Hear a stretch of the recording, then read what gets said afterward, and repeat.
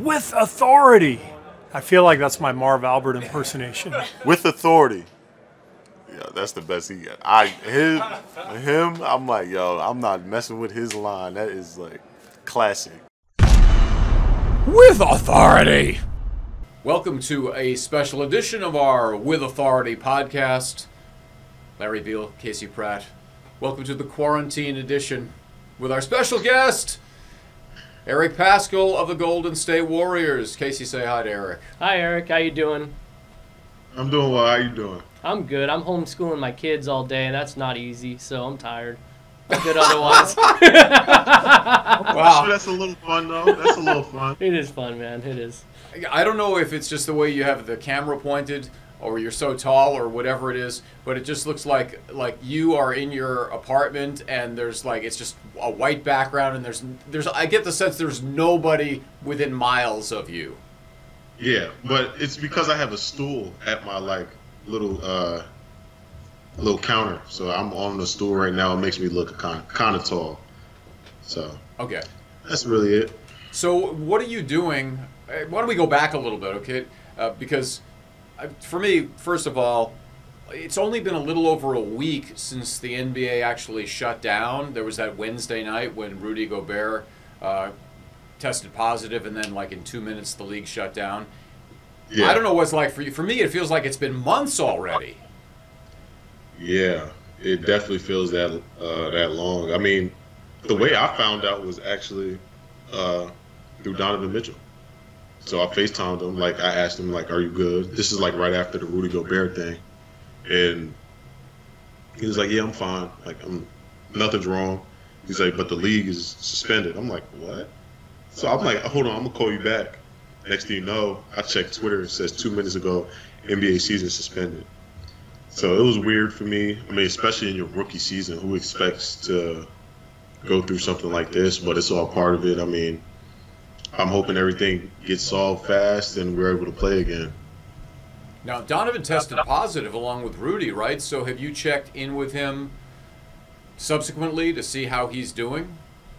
Yeah, of course. I mean, we've called each other multiple times just to see how we're doing. You know, we have all the time in the world now, so nothing else to do. I mean, me and him played 2K together. We was on my career, so we were just playing together on the park and just having fun and playing Call of Duty. I mean, there's nothing else really we can do at this point, so everything we do is just virtual now. Yeah. Now, I know a lot of us are kind of scared with all the news going on, but to be able to talk to him and see that he's doing this well, I would imagine that's very encouraging for you and for all of us, frankly. Yeah. I mean, of course it's encouraging because it's we can stay healthy while having it, but at the same time, we got to be very cautious because we don't know who we can spread it to, and we still got to take those precautionary measures in terms of just washing your hands, covering your cough, making sure you wash your hands at least 20 seconds. I mean, all those little things could make a difference. So I feel like, of course, it feels good for us to be all right, it's not really hurting us that bad, but still knowing that we can potentially hurt someone else a lot worse. So what is a day in the life of Eric Paschall like right now, given that you guys are not even allowed to go to the facility, so you can't go to the gym to get shots up, you can't go to the weight room and lift? What's the normal Eric day right now? So I'll probably wake up around 9-10 because we get to sleep in now. I'm not a big breakfast guy, so probably have some fruit in the morning. Relax, play some video games, cook lunch. I've become a pretty decent chef now ever since this whole lockdown thing. Cook lunch, so I try to go to the gym in my apartment complex because we're still open. So okay. Sanitize that, go to the gym, come back, cook my dinner, and hop back on the video game, honestly. Who's the best 2K player? I know you're big on 2K, so who do you think is the best online 2K player? And did you see that your own team has its own 2K squad? Have you ever messed around with them at all? So I've never messed around with the 2K league. I feel like they're probably so good at the game now. But best online, probably Kai. I would say Kai Bowman. Okay. He's pretty good at 2K. I would like to say I might be the best Call of Duty player. Maybe. I don't know. I might be able to say that. Maybe. I don't know. I got to see everybody else play. But recently, I've been pretty good just because that's all I've been doing. What would you say your like kill to death ratio is in Call of Duty? I used to play a ton of Call of Duty. I've fallen off lately, but you know, having 2 kids and all. But I mean, how lethal are you in that game? So I always have over a 1 kill to death There you ratio. go. But You gotta have that. recently, I've probably been like ever since the whole NBA suspension, I've probably been like a 1.5. Like right. I've been playing pretty well recently. So he's a bad man He right is. now. I want to come back to the cooking thing. Like, if we were allowed to come over, well, first of all, quarantine or not, you probably wouldn't let us in. But like if you did let us in, what can you cook now? Because you kind of dropped that. All right, I'm getting to be a pretty good cook. What are you cooking? Like, you know, we're not playing a lot, so I stay away from the carbs. So because we're not the same thing. So I cook seafood. I'm a big seafood guy. I love seafood with like any type of seafood. So I have like a steamer in my house. I steam like lobster tail and shrimp, and then like I cook like broccoli, carrots, asparagus. I buy some steak every once in a while and cook that, and those are my meals. You know, if you're doing a lot of seafood, obviously the seasoning and the sauces become more important. Do you dive into that, or are you pretty simple on that? Yeah, I actually have like a lot of seasonings in my cabinet. It's surprising. And a lot of that has to do with my mom. Like my mom has taught me a lot, and being in her household, I see a lot of seasonings and what goes well with certain things. So that I give all that credit to my mom in terms of the seasoning. Give me your favorite. I mean, like I just go Mrs. Dash. You know, it's got all the stuff pre-mixed in there. I'm very simple. Well, how about you? What are you going to? It depends. Like of course I like lemon pepper seasoning. Old Bay is always good on seafood. Garlic powder, onion powder, Lari seasoning salt, all those good things. I mean, Italian seasoning, I have it all. Like I legit have it all. You know what's crazy? If not for all this quarantining stuff, this is a line of questioning we would have never asked you. Right? This never would have come up, ever. That is when I see you, I'm not going to be thinking, gee, I wonder what he's cooking for dinner tonight. Yeah, see, that's the I wouldn't have cooked if we didn't have this. This whole thing. Right. But Man, yeah, that's my little hobby now. Okay. We'll cook every once in a while. I was gonna say this year was already gonna be something that you would remember forever. I know Adam Silver said everybody's kind of fighting the clock in a lot of ways, so he wants to get back to games. But I mean, this rookie year for you has been spectacular so far. What are like your favorite takeaways? Is there a favorite memory or game or just anything from this season thus far? I mean, one thing I'd like to take away from the season is just like we were a whole bunch of young guys that got an opportunity that a lot of young guys don't really get, and that's the one thing I like about it is just we were able to play in games. Like that's very rare for having 4 rookies, and me, Smiley, Jordan, Kai. So it's like we got a lot of opportunity this season.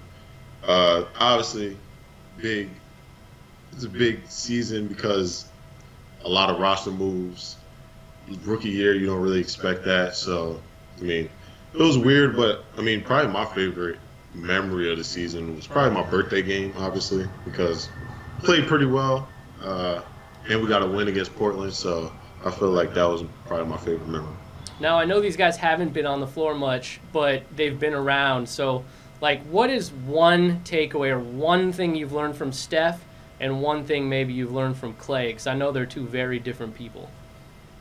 Honestly, I've probably learned the same thing from both of them. Okay. And in terms of just saying, just go out and play. Like, don't worry about making mistakes. Go play how you want to play. And of course, they pull us aside and teach us like, oh, you got to do this in this situation and screen here and So all those little things, I feel like Clay and Steph have done a great job, and just seeing them cheer on the sideline is a very big thing. I mean, two superstars like that, and they're cheering for you. They're running up and down the sideline, yelling. I mean, that's great, and it shows how great their leadership is. I don't know how much you've had a chance to observe their individual workouts, but both of them are just tireless. I mean, is that surprising to you coming from the college game? First of all, in college, you're limited the number of hours you can do stuff because of NCAA rules. But those guys, and part of the reason they are as great as they are is because they put in the work. And maybe you can contrast and compare the difference from college to the NBA in terms of what you have to do to excel. I would say the big difference for college and NBA, of course, is just like you don't have to, like, coaches don't make you work out for like an hour. So like in college, like they will make you work out for like an hour, hour and a half.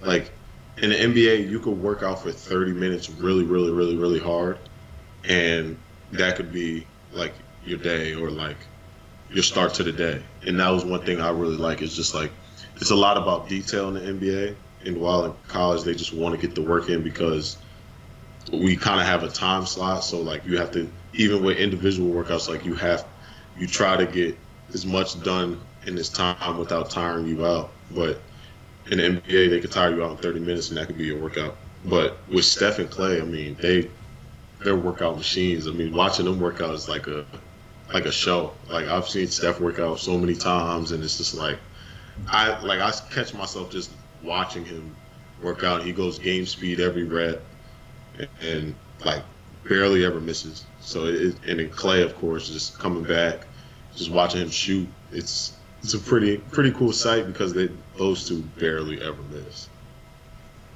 Now I know there's a sense with this team where, maybe the record obviously isn't where you want it to be, but no one seems to be very discouraged about that because next year these guys are coming back. So, I mean, what kind of mentality have you had in this year, and like what kind of stuff have Steve Kerr and the coaches imparted upon you? Because I think the future is going to be very bright for you and the team.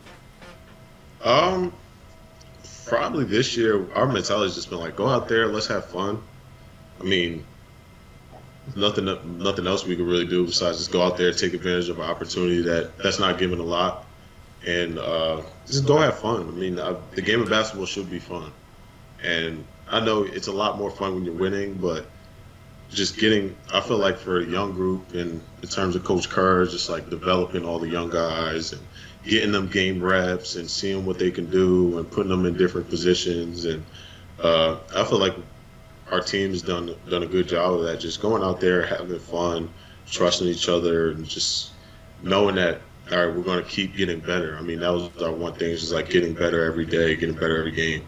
So I feel like Coach Kerr's done a great job of just continuing to let us have fun and still coaching us and still just being able to have a positive attitude throughout the whole season. Better coach, Steve Kerr or Jay Wright? Yeah. I'm not going to answer that. I'm just messed up. Both great coaches. Both great coaches.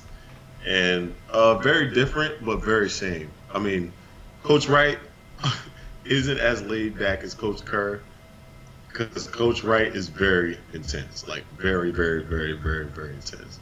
And I get, in college, it means a lot because it's just like you only get 40 games. Like, no, you get 32 max. 40 if you make the championship.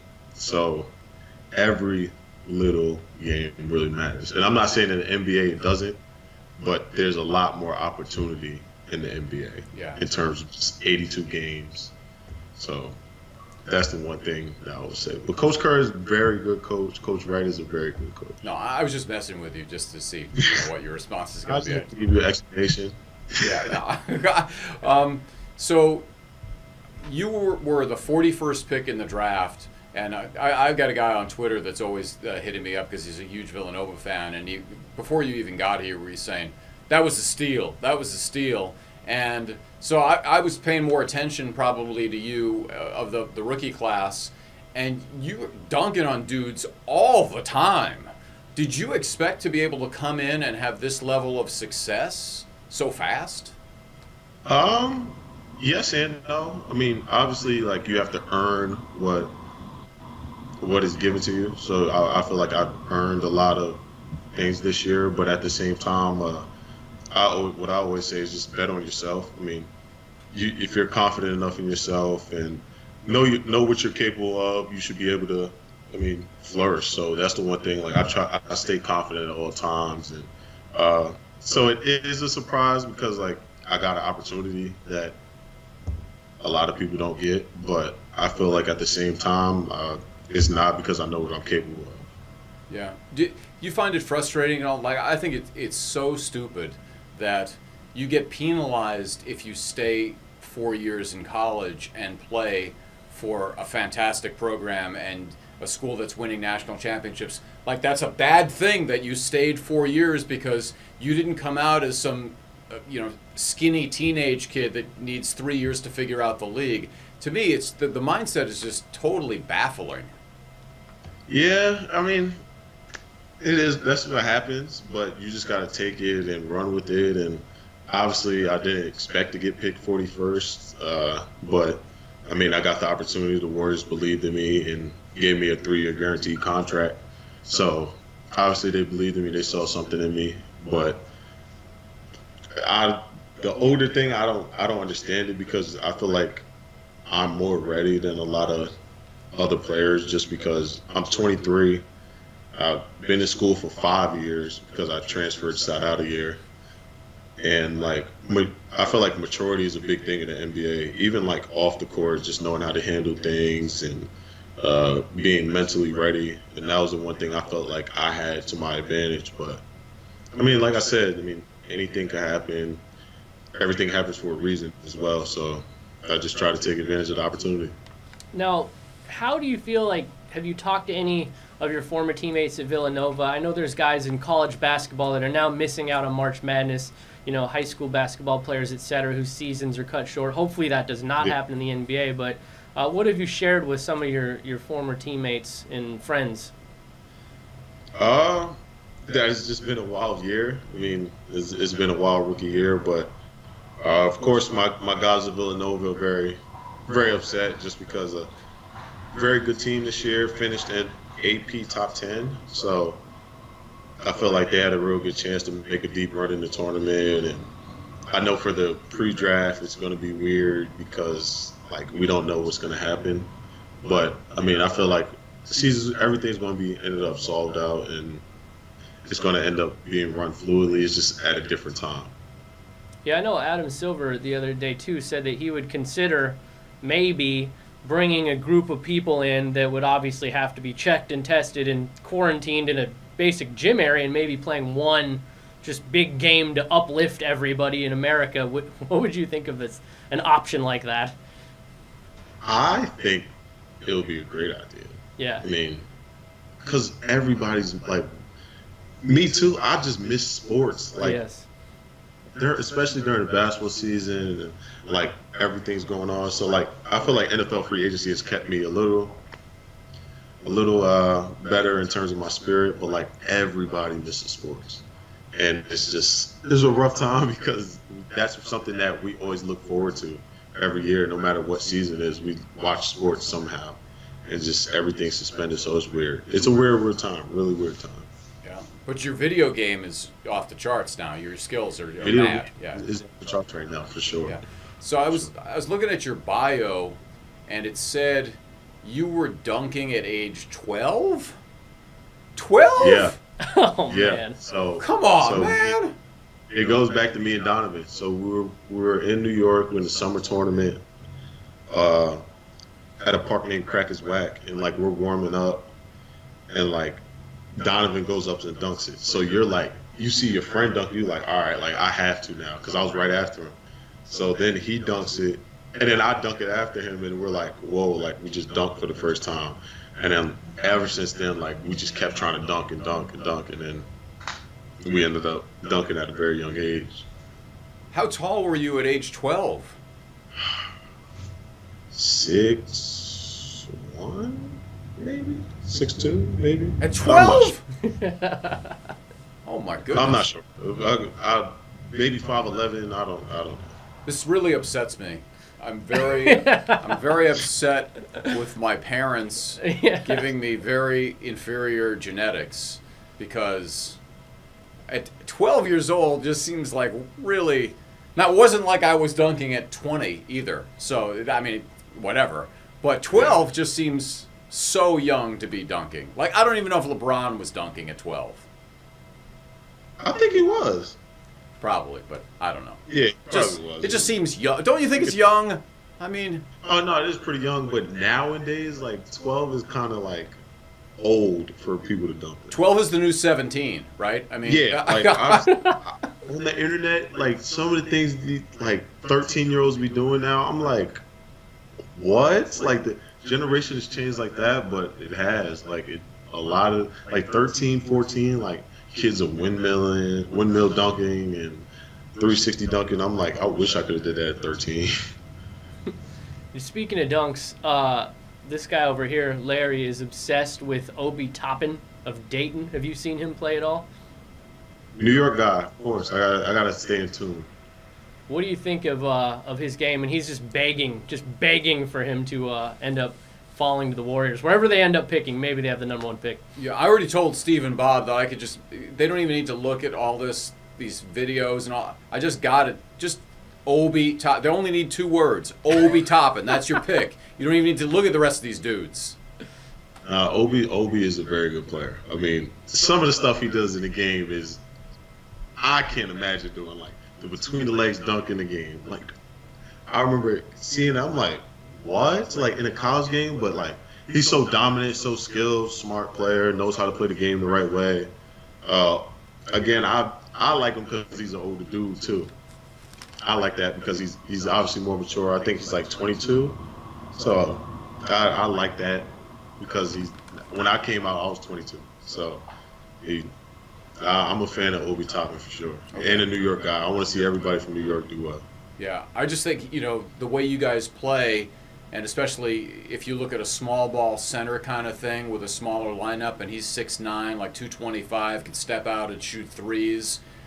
I don't know what else you could ask for. I know, some critics will say, well, defensively, but college is different than the NBA, so I think he's going to be a really good player, and we'll see how it shakes out. But well, obviously during the season you're busy, but do you watch a lot of college hoops, or did you when they were playing?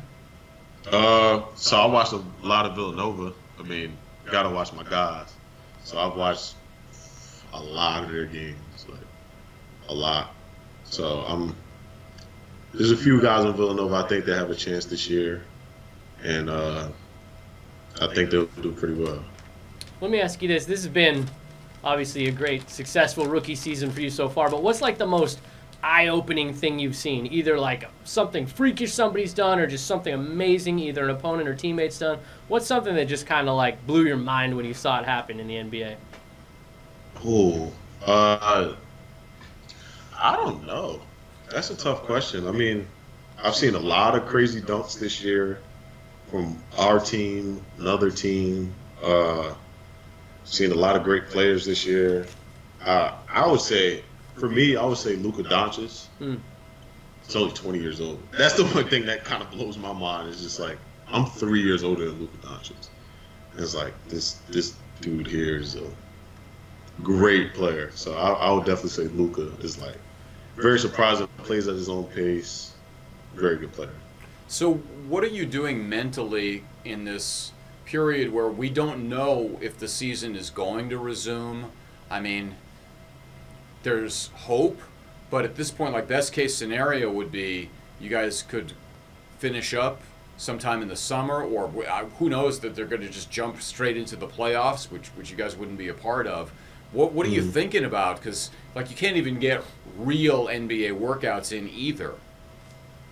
Just staying optimistic. I feel like just knowing that possibly this season's going to come back. So I would just say just keeping a positive mindset about all of it. I mean, I know Adam Silver's trying to do his best job to get it resumed and get everything going again. So, I mean, like I said, I fully trust him in terms he's been a great commissioner even when I wasn't here, like just over the years. and people talk so highly of him. So I feel like everything's going to get resumed for sure. Now, as an NBA player, you have a platform. So, like, what is your message to the Golden State Warriors fans, the fans of basketball, just anybody in the world that is dealing with this right now and being stuck at home? First things first, stay away from everybody. Continue the social distancing, wash your hands, but just keep your attitude positive. I mean, I feel like that's the one big part about it. Is just as long as you're positive about it. I mean, I know it's a very different time being able to be shut down and not really supposed to go outside and practice social distancing and seeing all the stores closed. But just keep a positive attitude, find new hobbies, and try to keep yourself busy because I know it's rough just staying in the house all day. Yeah, you know, you can go out. You're allowed to go out and get fresh air and do that sort of stuff. Yeah. You could run or jog or whatever you wanted to do. So it's not like you have to stay inside the whole time. You were part of the group of Warriors that contributed money to help all of the staff, like the ushers and security people, and I think it's $1 million. So Yeah. tell me the mindset. Like, how did that come about? Whose idea was that? And you know, it's one thing if you're Steph and you're making $40 million. You're not making $40 million yet. Hopefully. Yeah. How did that all come about? I mean, we got a text saying like if you want to donate to the staff of the Chase Center and all that, and me, just being the person I am, I of course wanted to donate because you build relationships with those people throughout the season, and you know who they are, and you say hi to them every day, and I feel like that's a big part of your whole community in terms of just an organization, just having those type of people around and building genuine relationships. So I feel like I've just built relationships, and I felt like, all right, I might as well contribute to that too, because obviously they're an important part of our organization. Well, that's really cool. Yeah. By the way, have you kept in touch with Jordan Poole lately? Yeah, a little bit. Yeah. You guys have an anniversary coming up here a little bit. What, national championship? Yeah. I didn't know if you were going to remind him of just like April 2nd is the anniversary day where Villanova beat Michigan. And it was kind of a big deal. I don't know if you like, hey Jordan, you see what day it is on the calendar? You know, I don't. I feel like he's heard enough from me from that. Okay. That day. I feel like he's heard enough because so me and Jordan actually did all our pre-draft together because we're part of the same agency. So he's definitely heard enough of me saying like, hey, you guys lost in the chip to us. So he's heard enough of it, but we still joke around about it. So does he get it from both you and Draymond then? I wouldn't say that. I mean, the only thing I hear about the Michigan State thing is a little different. That's a huge rivalry. Like Draymond, the fact that Jordan sung the Michigan State fight song at our open practice was actually pretty. Like, that's funny that he had to do that. So that's brutal, actually. So, you know, we're going to wrap things up here, but we really appreciate your spending time, and well, you got a lot of time actually. Now. Yeah, exactly. I got all the time in the world now. So I mean, we could do this every day almost. Not that you want to. Appreciate you guys for having me. I mean, it's been fun. Nice to talk to people. To other humans, right? Sometimes we're just like so bored. So of course it's nice to talk to people. When this whole thing is over, what are the chances that Casey and I could come over and be treated to that lobster, seafood, whatever you're cooking up? I got you guys. This is all over and everything's clear. I got you guys. Because we will come over. We will come over for a free meal. But you know what we'll also do? What? You want to go to the House of Prime Rib?